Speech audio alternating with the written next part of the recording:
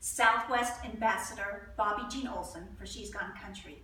We are here in Sheridan, Wyoming. Yes, I know it's not the Southwest, but we are going to be talking to Tom Balding with Balding's Bits and Spurs. And we are actually in the back room of his workshop getting to know a little bit more about bits. So this is kind of like Bit 101. Thank you so much for taking the time to visit with us today. And tell us a little bit about bits. If somebody came in and said, okay, I need a bit, what would be the first thing that you would want to visit with them about and tell them how to get the perfect bit?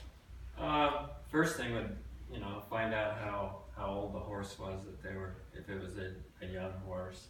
If it was the horse's first bit, it'd give us an idea of which bit to use to start them out with.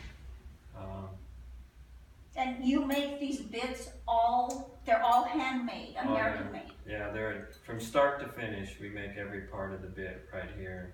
And early on, I was told that how important it was that the bit wouldn't pinch. It was real important to be comfortable for the horse.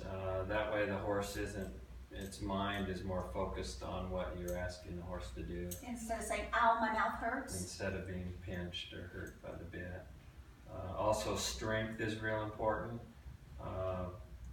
We use all quality steels, and it's made to pretty much everything's measured within just a few thousandths of an inch to make sure it fits and it's going to be strong. Well, and the Western lifestyle, you don't have to be born in it to love it and to promote it in such a positive way, just like what Tom is doing here, making some of the top quality bits and spurs in the United States. Tom, thank you so much for taking the time to tell us a little bit about what it takes to build a pair of spurs, but also what people need to look for in quality spurs.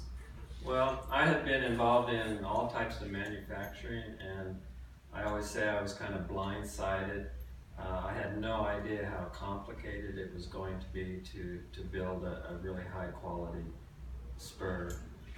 As you can see from this display board, there's at least a couple dozen individual pieces, and every one was completely hand cut and formed.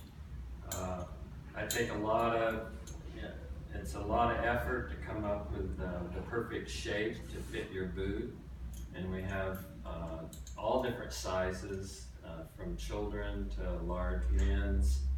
We form the spur. And I think that's one of the most important aspects of a spur is that it fits on your boot really well. Now here at Balding's Bits and Spurs, it's not just about selling spurs. It's about customer service and producing a quality product and also promoting the Western lifestyle in such an amazing way. It was an honor today to meet you and visit with you, Tom. Thank you.